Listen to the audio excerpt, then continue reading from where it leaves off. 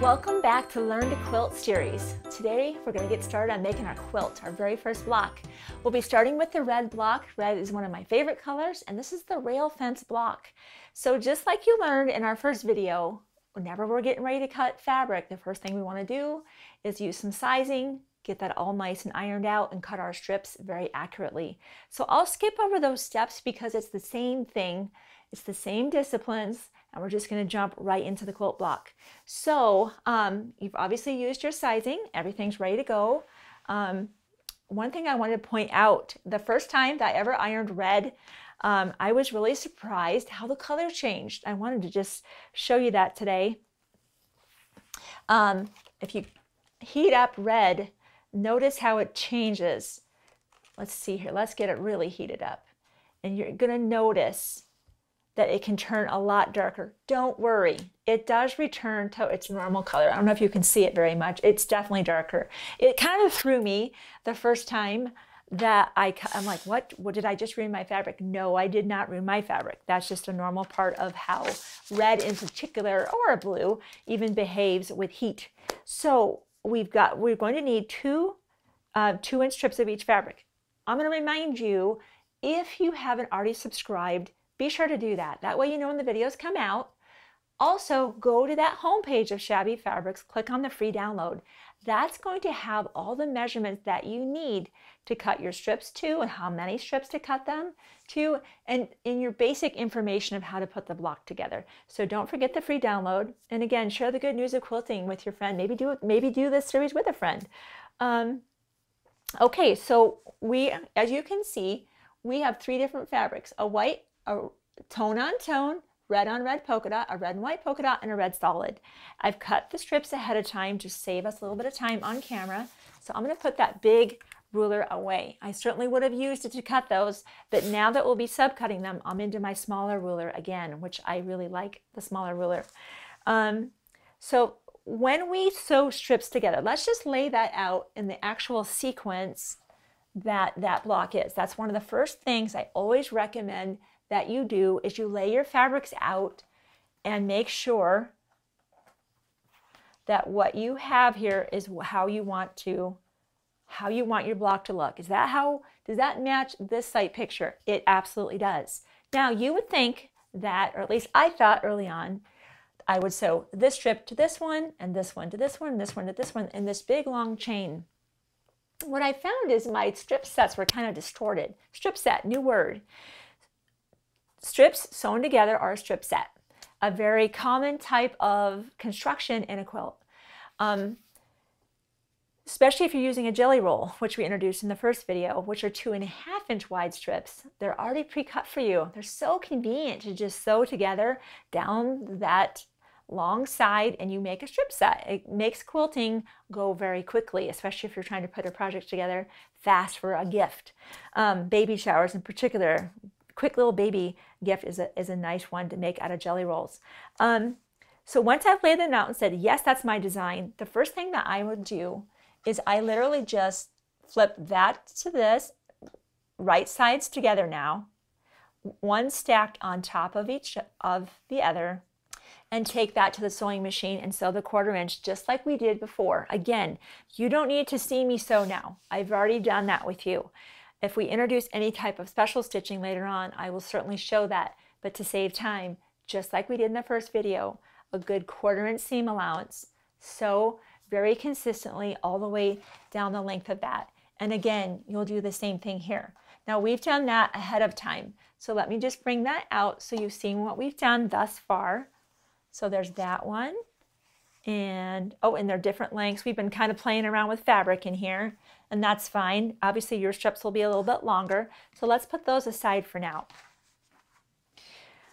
Once you have those 2 strip units at this point, I would call it strip sets, I suppose, you're going to take this to your ironing mat. Now, one of the things that can happen with strip sets is they kind of have this kind of arc to them. You do not want that. One of the things that we've discovered as human nature is when we iron with our pressing mat or ironing mat horizontally, we tend to do this sweeping motion across our body in kind of an arc. It's just nature, right? We don't typically move our arm this way. we move our arm this way toward ourselves. And that's what I've discovered is when I iron that way, my fabric tends to have this kind of rainbow effect. So if you have your pressing mat or your ironing and you're kind of alongside it and you're pressing vertically up the strip, it tends to avoid that rainbow effect that can give you that slight distortion. So the first thing, we kind of set seams before, you saw me do that, is I'm going to just set that seam again. This is just warming this fabric up so it's a little more pliable in my hands. And I'm just going to press with my hands to the right. So that seam should be scooting underneath the right all the way down. And as I'm pressing, I'm feeling that. Is that seam behaving and it's going that direction? And I'm just kind of following along here, making sure that seam is where it belongs. Now, sometimes I'll take a quick peek. Was that where I'm, yes, it's behaving, it's all to the right. And then I might go back and just give it a few more presses. Now you can see that little bit of discoloration. I don't know if the overhead camera's picking that up, but I can see that. It just fades away as the fabric cools. All right, so that one's done. Now, let's just make sure. So that one's gonna be on my, I'm looking at this top section right here. That's gonna be over here, and this is gonna be here. So let's do the same thing. Let's set that seam with some heat. And with our fingers, we're going to press that to the right. That way, all of my seams here are going one direction or another. It doesn't really matter in this instance if your seams went to the left, but make them all go that way or all go to the right versus kind of a mixing and a matching. Again, just a good discipline. Usually I press to darker colors. In this instance, just because of the way I started this, we're now pressing toward the white, but you notice I'm not seeing any discoloration. It doesn't seem to be a factor. You can sometimes press toward a lighter color and it's not an issue. So let's just make sure that's going to behave itself.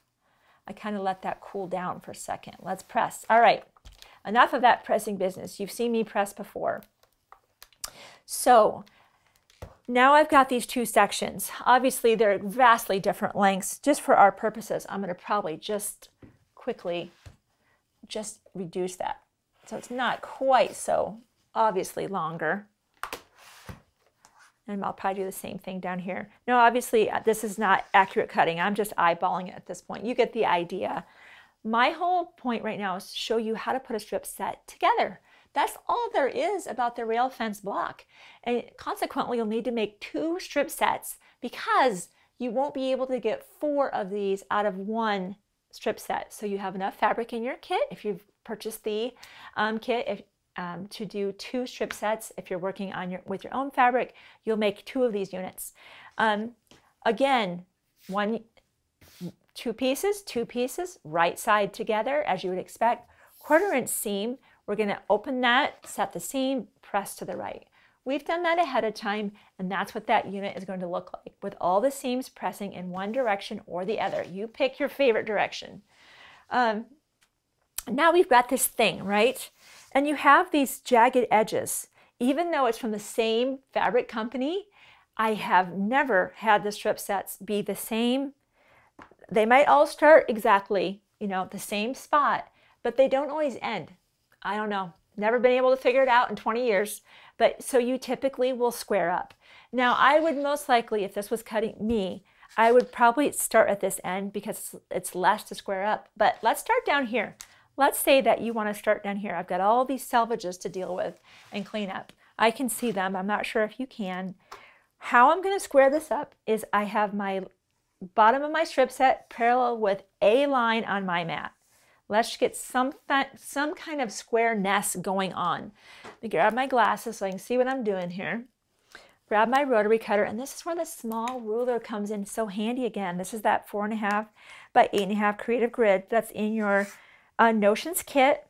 Also available by itself if you already have your Notions and just want to add to your sewing room. This is a beautiful addition. I'm just going to line up here. Let's get something going on. Now with this particular rail fence block, we're going to cut 6.5 inch just going to double check my notes. Pretty sure it's 6.5 inches. Yes. So, and that makes sense because when you sew 4 strips together that were cut to 2, this is 1.5, 1.5, 1 3/4, 1 3/4. This is 6.5 right now. I'm going to cut 1, 2, 3, 4, 5, 6.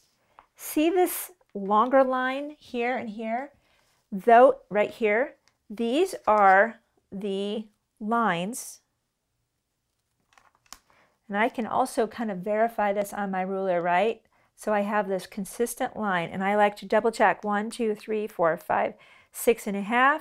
Oh, nope. I wasn't on that line. Do you see that? I've been doing this 20 years. I still screw up. My seam ripper gets a lot of exercise. So 1, 2, 3, 4, 5, 6.5. I'm comfortable with that. I am going to just hold that good and steady. Fingers on, pinky and ring finger is securing that, and I make my cut. So that's my first section. And you're going to make 4 of those. So once those are ready to go, now you're going to lay that out on your table. Don't skip this step. Don't skip this step. I know how this is going to go together. I just kind of take those over the sewing machine, start sewing them together, figure out one is wrong, and now I'm seam ripping and I'm wasting time. So notice how white is always, the white's coming together in the center. So it's smart to go ahead and lay out your quilt. I got myself confused. Quilt blocks, and make sure, is this what it's supposed to look like? The whites all come in together. Yes, it looks good. Now we have 4 things that we may need to make. 1, how are we going to do that? Just like before when we had 2 pieces of fabric and you flip them right sides together and make kind of a sandwich, we're going to do the same thing, same idea. So we're simply going to flip this. And now I'm going to introduce some pins, right? I need to make sure that nothing's moving while we're at the sewing machine. We haven't used pins until now, and this is when they come into play. Magnetic pin cushion, I love it. You spill your pins, look at that. It just goes and cleans them up. So I really love magnetic pin cushions. I've definitely dropped my pins on more than one occasion. Glass head pins, again, part of your Notions kit. I love these. They're just delicate little, strong. I've got a couple extra needles here. Let's get those out of the way. They're super strong. I like them because they don't disturb the fabric very much. Typically, we'll pin here and probably down at the very end because I know this has to happen and I know this has to happen. So I typically pin the front or pin the beginning and pin the end, and then might put a pin or 2 along the way.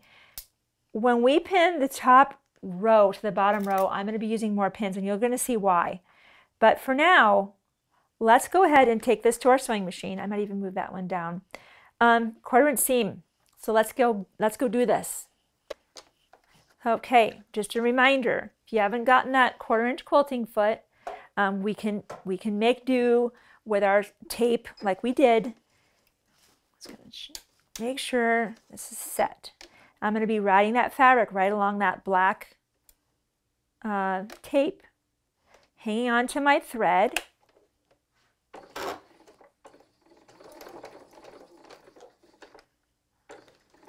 I keep this handy so that I might even push this out. So as I'm taking the pins off, I'm putting them on my magnetic pin cushion.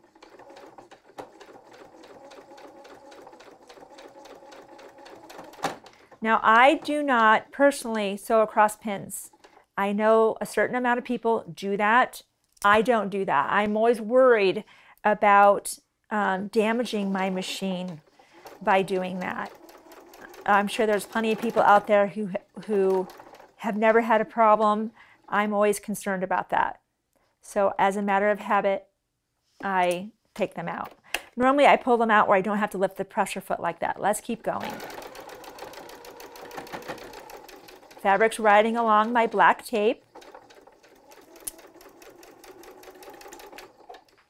Okay, I'm going to break that thread with my scissors, we're just going to snip those threads. Okay. Now let's talk about seam allowance. The seam allowance. Which direction to press in? Well, there's a lot of seams here, but there's nothing here. So in this instance, look at this. You decide, it's obvious, right? The fabric almost decides for you where it wants to go. Path of least resistance, right? That's just a law of nature. Water flows downhill, gravity, right? This wants to go this way because there's a lot more seams going on. Let it happen. You want to go where the fabric naturally wants to press. So let's go ahead. We're going to set our seam. It wants to go toward that white. Let's go with it. Let's go with what it wants to happen.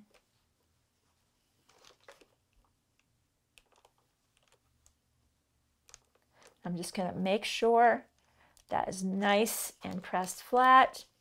Beautiful. Sometimes if you press from the back side, I learned this from my friend Tammy. You're going to be seeing her on video soon. Very talented, funny lady. I can't wait to introduce you to Tammy. She explained to me that if you press from the back side, you could potentially get a tuck kind of in the front. And so I am now making a habit. See, you still learn. 20 years later, I'm still learning all this stuff. Of pressing from the front. That way I could see if I have a little bit of a tuck in there. So you get the idea that when the fabric wants to press in another direction, let it go there. Just go with the flow, right?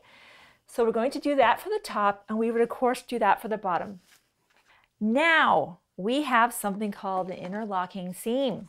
What is Jennifer talking about? What I'm talking about here is in the top row, my seam is going to the left. In the bottom row, my seam is going to the right. You can see how it is very important that this intersection line up and our block is not like this or like this, but it is exactly vertical.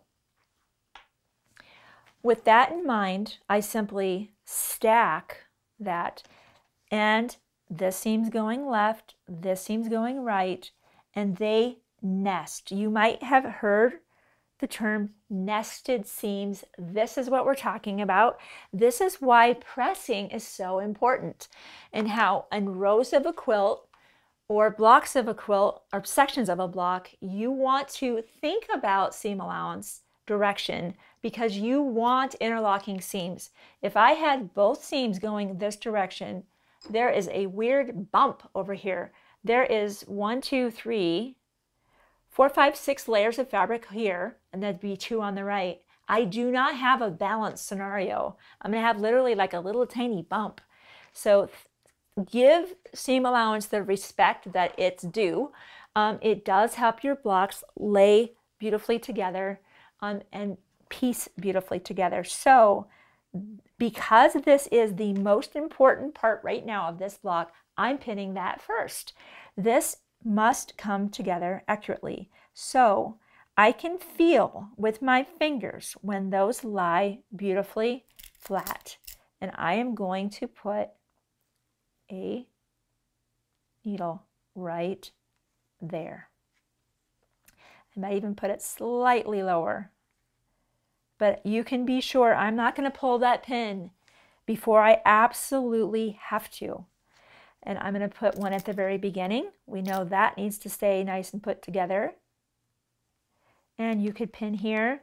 As a beginner quilter, you may be tempted to skip on pinning. Don't do it. If you skip on pinning, you'll simply seam rip more. That was what the lesson I learned is my quilts my blocks either were just not that good. I was a little bit embarrassed by them.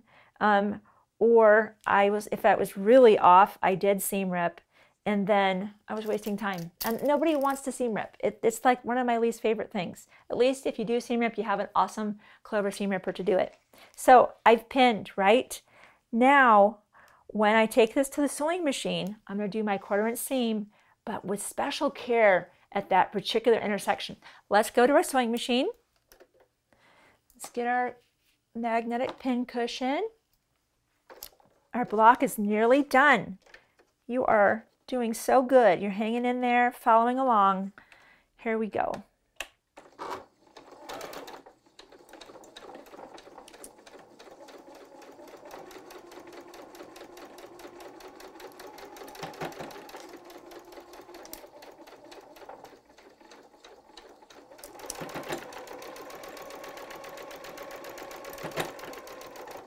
There is that intersection. Notice how I'm waiting on that pin.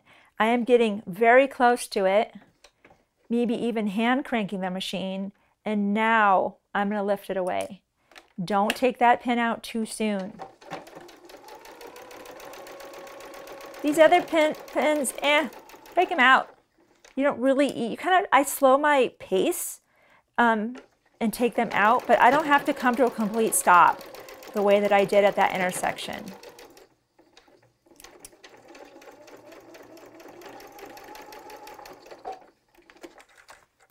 Break that there. Let's trim off that thread. And to me, this is like the big reveal, right? How well did you do? So let's find out. We're doing this live together. Let's find out. Goodness knows if I didn't do it very accurately, I'm going to seam rip that. Let's press this open. Let's have a look here. I think we did a good job. We did a really good job. So well done. Now, what do you do with a seam allowance? You've got a couple options here. Some people at this point would press this seam open, but do you see how this wants to go to the path of least resistance? It wants to go to the white. This wants to go to the white. So now what do? Something cool that Tammy taught me is we're going to comply with what this fabric naturally wants to do, and we are going to press that seam allowance to the white each time. This is the coolest thing I've learned recently. I can't wait to show this to you. I get all excited about stuff like this. We're going to press to that white, and here, that part that wants to go. Notice I am pressing right now from the back side, but I'm also kind of pulling slightly. I don't even want to say pull, kind of encouraging this to go this direction so I don't get a tuck back here. This one wants to go to this direction, and this one wants to go here. How do we split this difference? When we do this, when you open this up, this will lie. Sometimes if you don't want to reinforce at the very beginning when you start sewing your strips together, because if you do that, the step I'm doing right now won't be possible, and then you're going to probably have to press your seams open. So if you're struggling with this step, if it's not working for you, if you just kind of open up where that kind of confluence of seams comes together, they will lay down into this little tiny, almost 4 patch. Let me just press it here so you can see it. Why do that versus just pressing seams open? It's just because it makes the quilt block lie a little bit flatter, so that when you run your hand over that block, it doesn't have kind of a funny bump. If you press your seam open, don't worry. If you do decide to press the seam open, it's just what it says. You're just going to simply press the seam open. You press the fabric back onto itself, or you're just going to press to one side, press to one side. But this is a really cool way, if you can manage it, to get that seam open and have a little swirl, and then the quilt block kind of doesn't have quite as much of the bump in the center where everything comes together. Now, this quilt block, unfinished, which is what it is right now, right? Finished means it's sewn into the quilt, should measure 12.5 inches. Let me start at my 10 because the cord's kind of in the way. So 10 plus 12.5 should be 22.5. And look at that, we're right on the mark. Let's measure it both directions. So that's the true test. We did good. We did a good job. So well done. Now, if you got the kit, if you bought our kit, you also got a heart shabby shape. That is your very first kit, shabby shape. And put that aside for now. That will be used at the very end when you get to do the bonus project. Subscribe to the YouTube channel if you haven't already done that. We'll be back soon to do block 3. You've got the scrap fabric, right? That was part of your kit, that practice fabric. Go keep practicing. You can also just keep practicing those strip sets, and I'll see you soon for video 3.